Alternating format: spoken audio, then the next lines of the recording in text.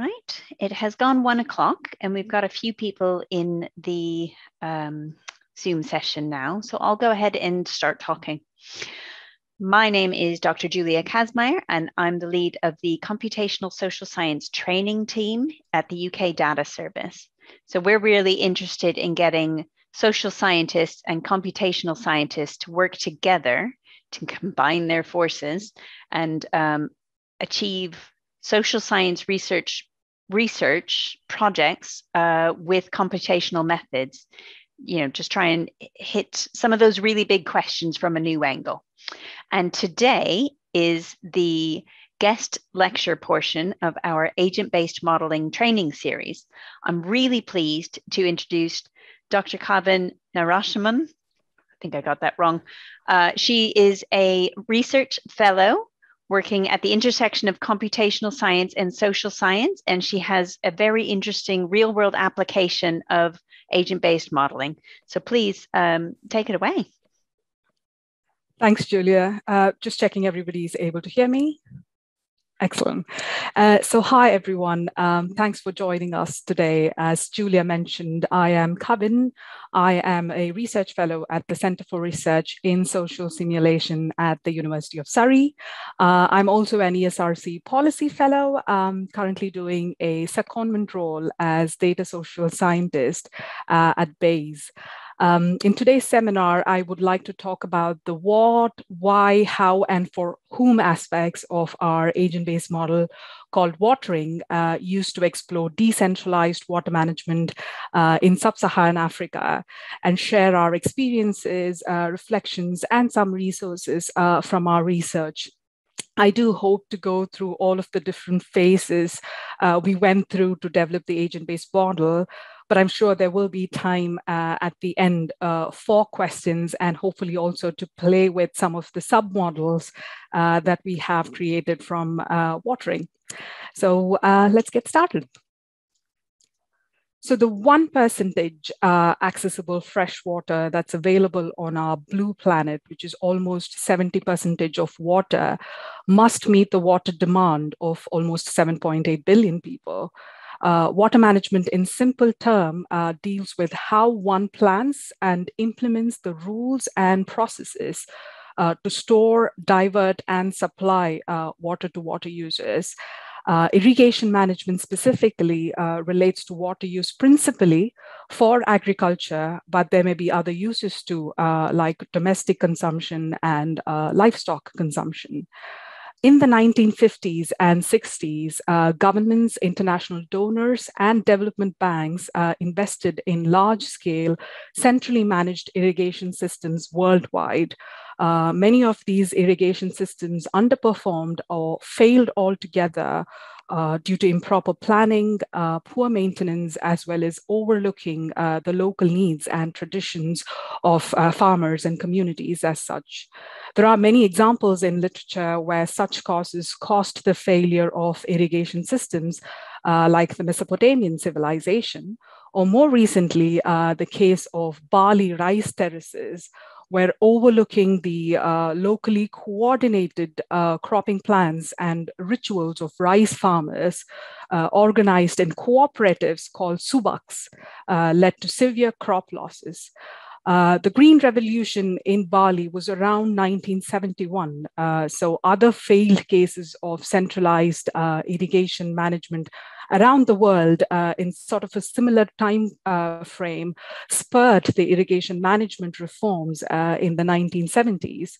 And then further push for decentralized water management came in the 1990s with the integrated water resources management paradigm, which many countries signed up for, essentially suggesting that fresh water is a limited resource, so water management should use participatory approaches involving water users, planners, and decision makers, and that water has an economic value in all competing uses. Many developing economies have huge demand for fresh water for agriculture. In Sub-Saharan Africa, where we conducted our case studies specifically, the demand for fresh water for agriculture is significantly higher than other sectors, as you can see in this plot. And there is huge potential for irrigation, estimated to be around 34 million hectares, but only around 10% of cultivated land in Sub-Saharan Africa is irrigated. So governments, donors, and private sector investors are all keen to support irrigation development in the region, and decentralized water management is considered central to the irrigation expansion efforts. Decentralized water management broadly means water allocation and supply is handled within local communities with occasional or no technical and financial support from external actors once the project is live. There are further nuances to decentralized water management in Sub-Saharan Africa. Firstly, there are differences based on how water is used for cultivation. There is traditional rain-fed farming where seasonal floods or rainwaters are utilized for growing crops. And then there is irrigation farming. And within that, we have farmer-led initiatives or donor or state-sponsored schemes. Farmer-led irrigation schemes refer to smallholder farmers organized in small groups, and they use small, affordable pumps to grow high-value produce such as vegetables. On the other hand, we have the sponsored schemes where state entities such as the Ministry of Food and Agriculture or an irrigation development authority or other external donors would fund and implement large-scale irrigation systems, and then often hand over operation, maintenance, and management responsibilities to community-level groups. The scheme-level groups responsible for routine water management are referred to as water user associations, or UAs in short. So UAs are semi-formal or informal institutions. Usually sponsored schemes have semi-formal UAs and farmer-led schemes have informal UAs. Semi-formal UAs have institutional mandates, which mainly focus on allocating water to users, the operation and maintenance of the irrigation system, as well as collecting fees and fines from farmers and other members. Informal UAs often work towards similar objectives, even if they don't have a mandate as such. UAs are generally small scale with only few hundred members each. Previous research suggests that UAs often struggle to fulfill their mandates. The main reasoning is that there is an expected feedback loop whereby improving irrigation performance through the provision of irrigation systems would boost agricultural productivity and income, and thereby encourage users to comply with UA regulations and pay water fees regularly. However, this expected feedback loop is disrupted by several factors. Most notably, the limited financial resources, the technical and management expertise of UAs, whose authorities are often elected members of the local communities. Furthermore, there are conflicts between competing water users and wider issues related to limited inputs and market opportunities for crop production, rigid water bureaucracies, and so on. But despite all these challenges in implementing decentralized water management through UAs, efforts are ongoing to expand irrigation and introduce UAs or turn existing collectives such as farmers' unions and village committees into UAs. Against this backdrop, there is a recognized need to understand how UAs operate and explore management options that can improve outcomes for UAs, farmers, and more broadly, the local communities. But it is a significantly expensive and time-consuming task to do this research in real world, whereas computer simulations provide a tractable and cheaper alternative to study the system. But to build meaningful computer simulations, we always need real-world data.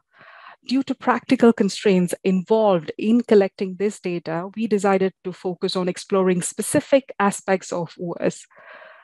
We particularly wish to understand how does participatory irrigation management work through UAs. Participatory is the key word here, as we were specifically interested in understanding and experimenting through our simulations how varying levels of participation, cooperation, and conflicts among water users would affect water use, irrigation management, and economic productivity within a UA catchment area. Our second question was which UA management option is better for for improving the economic productivity of water users and the UA itself. And here the keywords are management option, which in simple words means the arrangements to store, divert, and deliver water to end users. So we started our work with fieldwork to help us define the scope and the boundary of the system to model. This helped us develop a narrative of decentralized water management through UAs and understand if there is data available that we could use to calibrate and validate our model, or to see if it's feasible to collect such data. We conducted semi-structured interviews with different UA members, representatives, and extension officers, all mostly within the Upper East region of Ghana, particularly near Bolgatanga, as is shown on the map.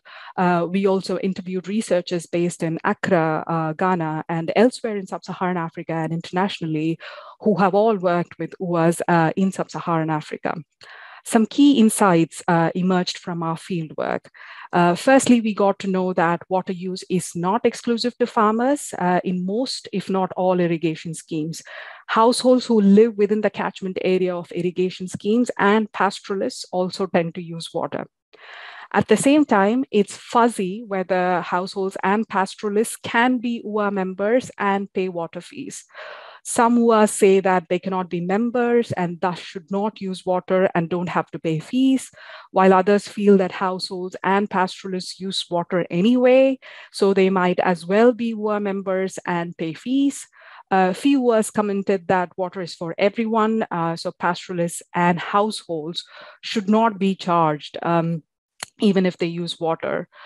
Further complexity arises from some farmers who are not UA members using water from the scheme for irrigation, but not paying for it. We have classified such farmers as independent irrigators. Their water use can be significant and it can cause severe water stress to the scheme, especially during periods of water scarcity. The different types of water users and uses within a scheme sometimes prompts conflicts among the water users and between water users and the UA. And finally, even within similar schemes in the same region, there is no standard management template for UAs on how to allocate and supply water to communities. So the system we wish to explore through computer simulations looks somewhat like this. Within each irrigation scheme is a UA. It is responsible for water management, which involves allocating and supplying water according to demand, collecting fees from members, conducting meetings, and resolving conflicts between water users. Since an irrigation system is primarily intended for agriculture, most UA members are farmers. They use water from the scheme, earn income by growing crops, pay fees to the UA, and participate in meetings to learn about UA policies and how to comply with UA regulations. That said, almost always there are other water users within the catchment of an irrigation scheme. They are pastoralists, households, and non-member farmers. Non-member farmers might be independent irrigators who use water from the scheme but don't pay fees, or non-irrigators who engage in traditional rain-fed farming, so they don't use irrigation and don't pay fees to UA. Pastoralists and households use water from the scheme for feeding livestock and for household consumption respectively, but they don't pay UA fees. Additionally, pastoralists might be forced to pay fines if their livestock destroy crops, and households could have random demand for water for construction purposes. The technique we wanted to use for the simulations was becoming apparent to us by this point as we developed the narrative for the simulation. We understood that the system involves infrastructure, elements of human agency, and the ecology of the command area of an irrigation system. Or in other words, we were trying to model a socio-ecological system. And there are different types of actors within the system, each having a need to use or manage an essential shared resource, water in this case, to meet the different objectives. In other words, we were dealing with a common pool resource problem with issues of excludability and subtractability. The system has multiple potential causes for failures, especially in terms of exploitation and scarcity of resources, but lacks even a partial causal explanation of how all of these different factors contribute to specific outcomes. But this knowledge is essential for improving decentralized water management through UAs. Considering there is also limited individual and UA level data on water demand and consumption, we needed a flexible modeling approach that was capable of working with reasonable theoretical assumptions where necessary. Finally, given that there isn't a standard UA template, we needed a modeling approach that would allow generating meaningful counterfactuals to assess the impact of different management strategies based on the settings provided. All of these considerations made us to choose an agent-based modeling approach for simulating decentralized water management through UAs.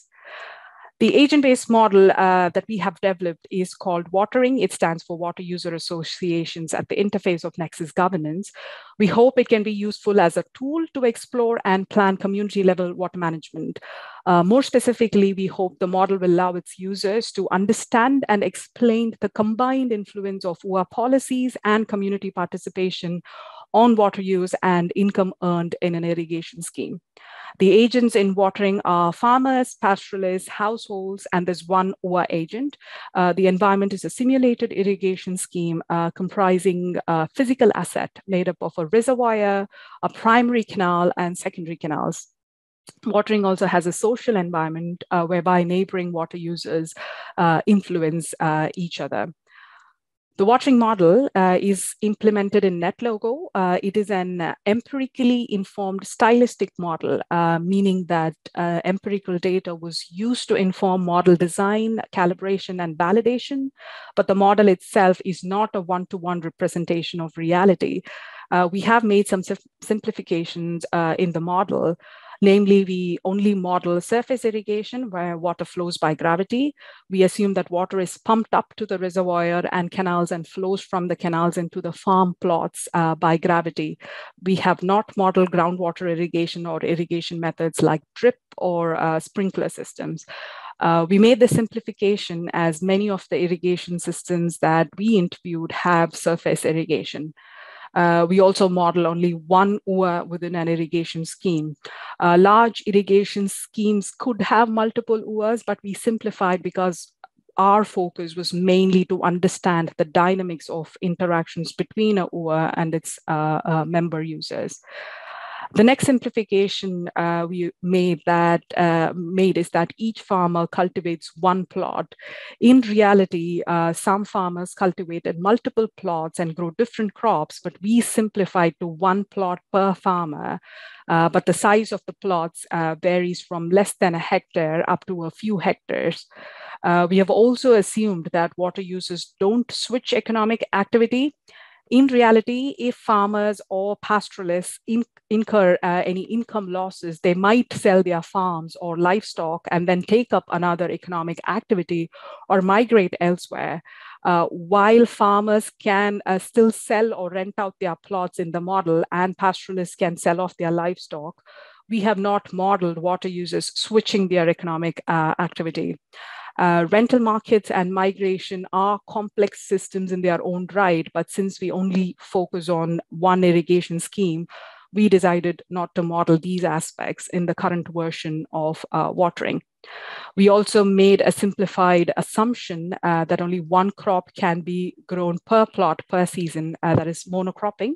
While intercropping is possible, smallholder farmers predominantly do monocropping. The model runs in monthly time steps. Each NetLogo tick represents one calendar month, and each simulation is around 20 years. The image you see in this slide is the NetLogo worldview of watering. There's a reservoir in the top left, a primary canal just below the reservoir, which runs across horizontally, and the 3 parallel secondary canals which branch from the primary canal, that is the empty blue lines, the parallel lines that you see. Water users reside on the green patches. The varying shades of green indicate the different heights of patches. So darker the green, greater the height. Water reaches the patches with the highest elevation first, assuming that water is pumped up, and then flows to patches with lower elevations. Zooming into the image, the plant icons that you see here are the scheme farmers who are UA members. The flower icons are non-irrigators. The tree icons are independent irrigators. The house icons are households, and the livestock icons are pastoralists. Also seen in this image is that scheme farmers are closer to the canals, the empty blue line, while independent irrigators, non-irrigators, and households and pastoralists are further away. So this mimics the situation in the irrigation schemes that we studied. In terms of crop water demand, we model commonly grown dry season, wet season, and multi-season crops. For example, in the irrigation systems that we studied, tomato, maize, and rice are commonly grown. While one crop can be grown per season, up to 2 crops can be grown per year, since the duration of each crop we modeled is anywhere between 120 to 180 days. The crop growth occurs in 4 stages: initial development, mid-season, and late season. The water requirement for crops varies by growth stage. The duration of each crop and crop stages are set via the interface tab in the NetLogo model. We use the Blaney-Criddle method to estimate crop water demand. It is a simple but commonly used approach to calculate crop water demand based on data like mean monthly temperature, monthly percentage of annual daylight hours, and crop coefficient. We collected the necessary data for this from existing climate datasets and the FAO irrigation manual. Crop water demand can be met through irrigation, rainfall, or both, depending on the season. And lastly, the number and types of crop each farmer grows depends on their affiliation to the UA. For example, UA members have access to irrigation, so they can cultivate during both dry and rainy seasons, whereas non-irrigators only cultivate during the rainy season and they choose the crops accordingly. Next, in terms of water demand for livestock and households, pastoralists are agents in the model who have large numbers of cattle, goats, and poultry. Some crop farmers also do livestock keeping, but they have fewer animals. The water demand for livestock is calculated based on the number, type, and average water demand by type. The demographic characteristics of the household agents in our model is similar to the characteristics of the households in the irrigation schemes that we studied. The household water demand is calculated based on household size and the average water demand per person. Household agents also have random use of water for construction purposes. Normally, in the irrigation schemes we studied, UA member farmers are allowed to use water from the irrigation scheme for their livestock. But pastoralists who own large numbers of livestock are not UA members, so water demand for their livestock is not regulated by the UA. At times, this results in conflicts between water users. And even when UA members are willing to overlook the water consumption of livestock, conflicts arise when livestock destroy crops. UA is expected to intervene in such situations to recover fines from pastoralists. We model these dynamics in watering. We also model counterfactuals where pastoralists and households can become UA members and pay fees for their water consumption. So UA's management policies are set via the interface tab in the NetLogo model. And there are 3 options: membership, water allocation, and strictness. The membership policy of UA can either be exclusive or inclusive. When set to exclusive, only scheme farmers can be UA members. So even if pastoralists and households use water from the scheme, they cannot become members and pay for their water use. This is what we see in most irrigation schemes. The counterfactual is inclusive membership, where scheme farmers, pastoralists, and households can all become UA members and pay for their water use. In any case, though, independent irrigators and non-irrigators don't become UA members. Non-irrigators don't have to, as they don't use water from the scheme, but independent irrigators do use water, but they avoid membership and paying fees. The water allocation policy of UA can either be upstream, downstream divide or equity. In the former, upstream users get water first, followed by downstream users, whereas in the equity scheme, the amount of water available for irrigation is divided equally across the scheme. So in case of an acute water shortage, we can expect that farmers, or more broadly, water users, wouldn't be disadvantaged just by their downstream position. In terms of the strictness policy, we can set one of three stances for the UA, which controls how strictly it enforces the water allocation decisions on water users, limiting how much users can draw more than their quota. Enforce means full restriction on water use beyond quota. Incentivize means limited restriction on water use beyond quota, or relaxed means no restriction on water use beyond quota. So in terms of the UA agent's actions, each year, UA estimates annual water demand by month based on the cropping patterns of farmers, who also includes estimates of water demand from pastoralists and households if UA membership is inclusive. Each month, UA then allocates water to its members proportional to their demand based on the amount of water available in the scheme. Point to note here is that UA's estimates and allocations are all based on the water demand of its members only. We assume that UA cannot know the demand arising from non-members because it won't be the same each month, and UA cannot keep track of all the unregulated water use. This mimics the situation observed in the irrigation scheme. The UA agent also collects fees and fines and uses its income for operation and maintenance tasks in the irrigation scheme. UA loans money to its members affected by income loss to help them stay in business.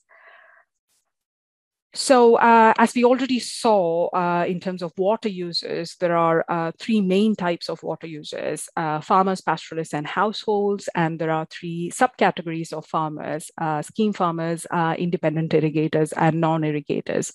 UA membership can be exclusive to scheme farmers or inclusive of scheme farmers, pastoralists, and households. Scheme farmers almost always form the majority of water users in the irrigation scheme. At the end of each year, water users are in one of three economic states, depending on their economic position. All water users are active by default. They become inactive when their costs exceed their income.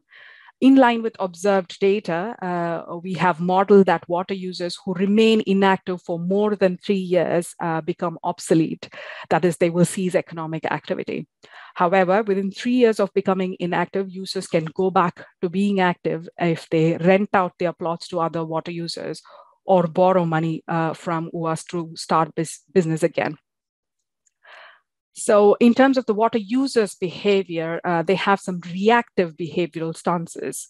So each month, water users adopt a behavioral stance to either cooperate, which is CP, or not cooperate with the UA's water allocations, NCP. If they cooperate, the chances are higher that they will comply with UA's water use quotas. If they do not cooperate, the chances are higher that they will withdraw more than their quota. We assume that UA members cooperate if their water allocation exceeds their demand, their baseline demand. Non-members simply have a 50% chance of cooperating with UA's water allocations.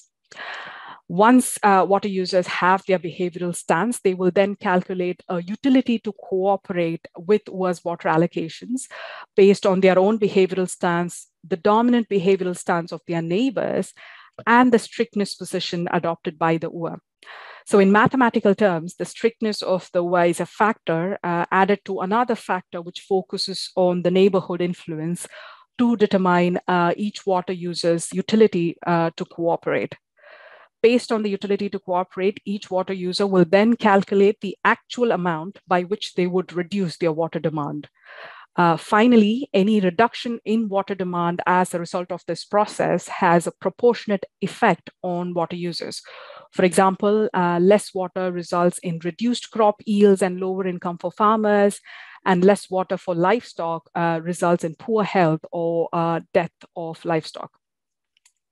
So based on our assumptions about the behavior, actions, and decisions of the water users and the UA, which I have presented so far, we set up and ran NetLogo simulations using the integrated behavior space tool. We have already discussed the first three model settings that you see in this slide, but additionally, we also included a setting to model damages caused by livestock. There is some damage to crop or infrastructure caused by livestock in several irrigation schemes. So true means livestock cause damages, and false means livestock don't cause damages, but still there's a random chance of infrastructure damage. Example, maybe it's due to age. Finally, we have some settings controlling the duration, the frequency, and the intensity of irrigation events. The combination of the parameters and the parameter settings in this slide resulted in 24 unique settings, which we ran 10 times each, resulting in 240 model runs in total. So before going on to look at the results, I will now show a quick demo of the watering model implemented in NetLogo, and then we'll go on to the results. So I'm going to stop sharing for a second and share the model. Just a second. It's just taking a second to load. Okay, hopefully we should be able to see it now. There we go. Okay, hopefully you are seeing the NetLogo model. Can I get a quick thumbs up? Excellent, thanks, Julia. So this is the watering NetLogo model. So as you can see here on the left, we have most of the input settings and controls that a user of the model can change to kind of explore the different options that they would like to investigate using this as a tool. In the middle, we see the NetLogo world. And on the right, we have the major output plots. We also have some controls further down below. So the model ships with these input controls. People can change it if they want to, or just leave it as it is and just explore the effects of the main management controls here on the top left. So just quickly, if I set up, so I'm just setting the total irrigation allocation for the scheme being 60%, meaning 60% of water available at source is allocated for irrigation. The rest could be used for other purposes. The scheme irrigation efficiency essentially is one factor that combines the effect of multiple factors, like how effective is the infrastructure to retain the water, like what about water losses and things like that. The discharge rate controls at what rate water goes from the main outlets into the canals. The irrigation hours per day is the duration of each irrigation event, and the irrigation days per month is the frequency of irrigation events each month. So if I'm happy with these settings now, so if I just press go, we see that water flows through the canals. There was some orange line in between that indicated there was damage to the canal, which the UA would then have had to fix.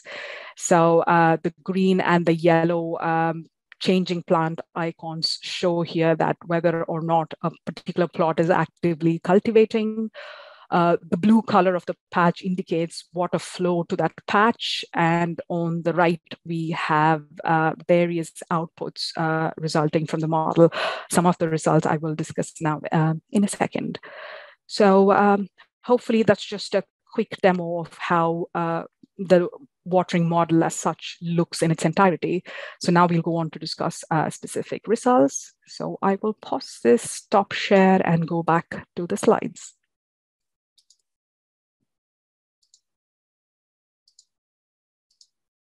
Okay, hoping you're back on the slides again. Excellent, thanks, Julia.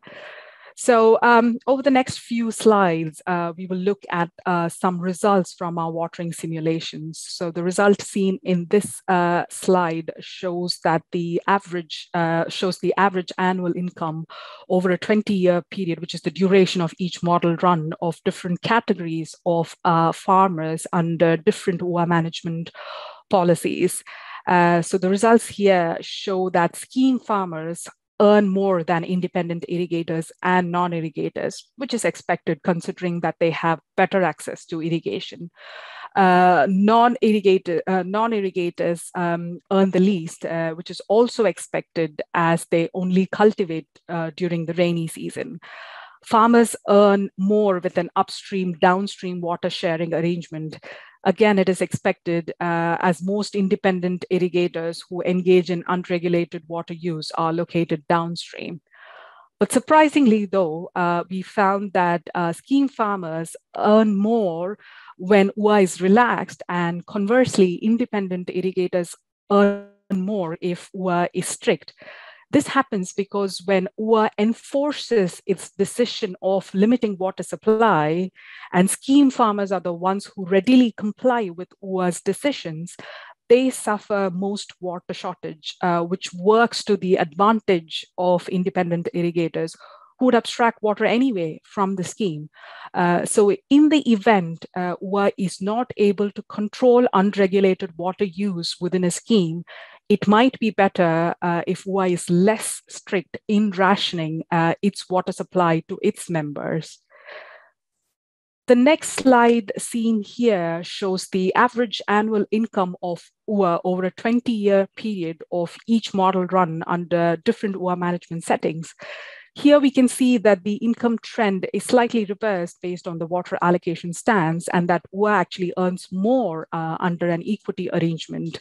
This is because more users make a marginal profit under an equity arrangement and are thus able to pay UA fees, compared to fewer users making greater profit under an upstream-downstream divide scenario. But in terms of strictness, it is also in UA's interest to be more relaxed with its water allocations and avoid strict rationing to improve its income. With strict rationing, however, adopting an upstream-downstream water sharing policy better favors UA income. The next slide seen here shows the average annual income of UA over a 20-year period, but under two different UA management settings. First is whether livestock frequently damage infrastructure or not, and second is UA membership being exclusive to scheme farmers or inclusive of scheme farmers, pastoralists, and households. We find that UA has more income if livestock damages infrastructure, but this counterintuitive result stems from the model assumption that UA successfully recovers fines from pastoralists if their livestock damage infrastructure. If this is combined with UA membership being exclusive to scheme farmers, then UA has more income due to having to make fewer and lower payouts to support members who face income losses. But if livestock don't damage canals, though, then UA has more income if membership is inclusive of all water users. The results we see in this slide is a radar plot showing the performance of the three categories of farmers against different measures. We find that even if their income is low, non-irrigators are more economically active than scheme farmers and independent irrigators, as they have no water use costs as such. We also find that scheme farmers are more water stressed than independent irrigators due to complying more often with UA's water rationing decisions. But at the same time, we find that scheme farmers do have the highest yield productivity, that is crops harvested per unit of water consumed compared to independent irrigators and non-irrigators.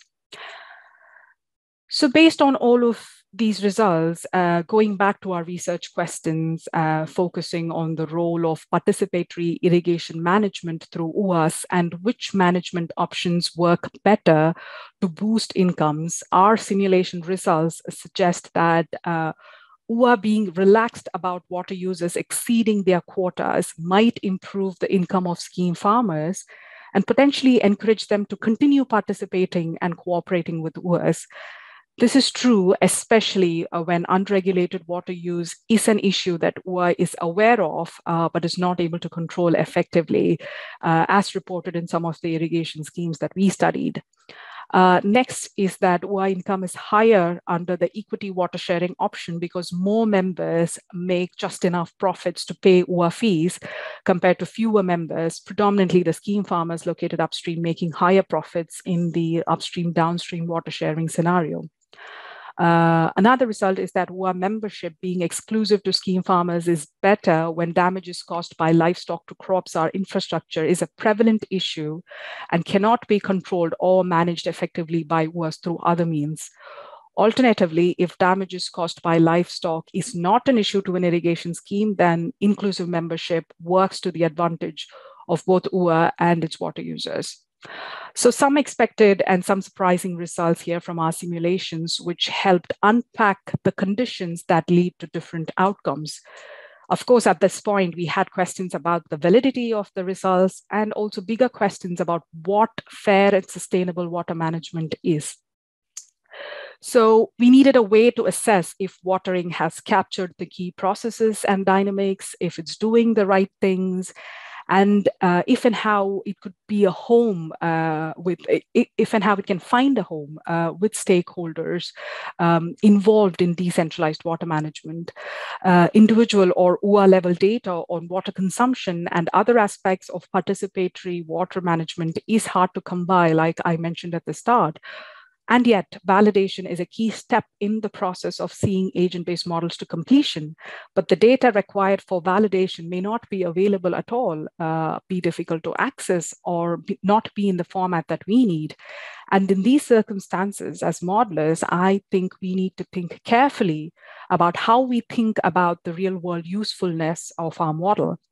One way we did this is by organizing evaluation and knowledge exchange workshops with stakeholders and citizens in Ghana. We ran full-day workshops using different methods to allow stakeholders and citizens to assess the plausibility of the simulation results. But not just that, we also conducted sessions through which we got participants to look under the hood of our model, as it were, getting their feedback on our assumptions and the way we implemented the model too. So here's an overview of how we did that.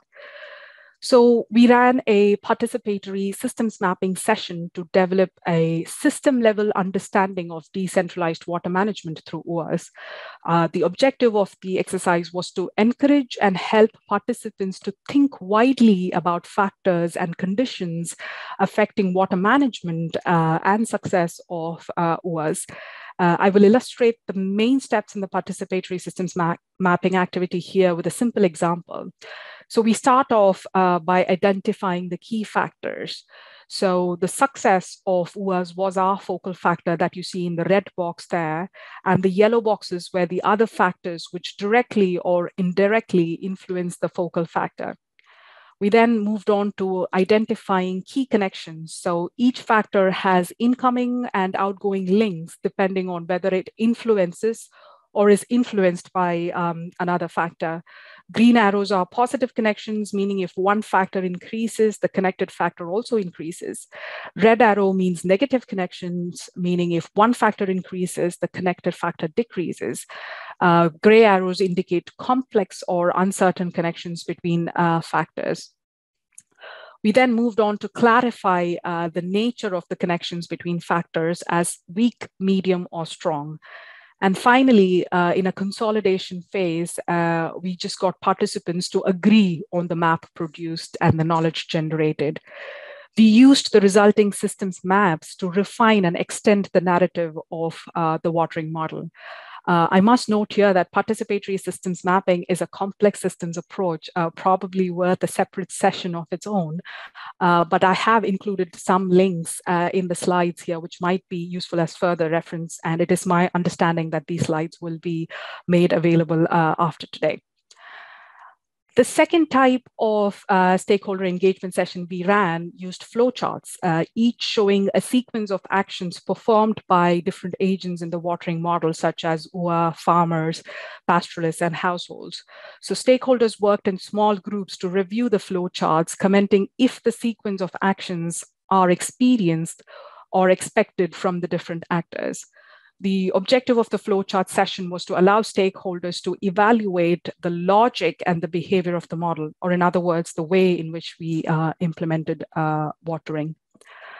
Finally, we ran another stakeholder engagement event called Watering Stories, through which stakeholders evaluated the assumptions and the outputs of watering. But rather than presenting the assumptions and results as statistical charts, we presented them as narratives and asked stakeholders to identify if the stories were far removed from reality, corresponded to reality, or sat somewhere in between. So our show, tell, and discuss approach looks something like this, where you can see a written description of the assumptions and results alongside plots and a pictorial depiction of the results. The story session was useful for collecting stakeholders' opinions and reflections on the simulated results and their plausibility. I must note here that our stakeholders involved different types of actors like extension officers, who are members, who are representatives, and even irrigation authorities. So this slide here shows an overview of how we brought together the stakeholder feedback gathered through the different sessions, and this is only part of the feedback. We found that watering assumptions and results aligned with some of the experiences and expectations of stakeholders shown in the green box. For example, they agreed with certain assumptions and results about WA actions, membership, water users' cooperation with the WA, and unregulated water use being a prevalent issue. On the other hand, some of our assumptions and results either aligned partly or diverged from stakeholder feedback, and that's shown in the red box. For example, they commented that mid-season water shortages in the scheme are less likely, as the area cultivated in the scheme would be decided based on the amount of water available at the start of the season. So water shortages would still impact farming, irrigation, and income generation, but instead of impacting directly how much water is available to users, it would impact the area of the land cultivated. Another point of disagreement was about WA strictness. Stakeholders expressed that WA strictness should impact cutting off water supplies entirely, rather than rationing quotas. And they expect that this would improve water users' cooperation with WA as well as boosting their income. At the same time, stakeholders also agreed that implementing the effect of WA strictness is not as straightforward as they know from experience. We also got suggestions for new dimensions to consider in watering. For example, members influencing and being influenced by one another through WA membership. So based on the feedback we collected from stakeholders, we are in the final phase of refining watering. But in the meantime, as a researcher and agent-based modeler, I'm keen to follow open research practices to promote the openness, transparency, and reusability of agent-based models. Let's consider all the great work done by the open source software community, which allows us to use libraries, packages, extensions, and the like, which make our work easy or even doable in some circumstances. In that spirit, we felt that the irrigation and crop growth submodels of watering implemented in NetLogo could become components or building blocks useful in a range of socio-ecological systems modeling applications, and have thus made them standalone components. As they stand now, these models only simulate irrigation or irrigation and crop growth. But the idea is you can use them as building blocks and add new categories of agents and new procedures to model a socio-ecological system of interest to you. You can download the NetLogo files and run them from the link shared in this slide. We will also pop these links into the chat if you'd like to try soon after now when I finish the presentation. So a quick recap of the things I wish to achieve in this session before thanks and closing. So I wanted to share the experience and reflections from developing an agent-based model called Watering to explore decentralized water management through US based on real-world data for potential real-world application, which was co-developed with stakeholders and developed in an iterative fashion.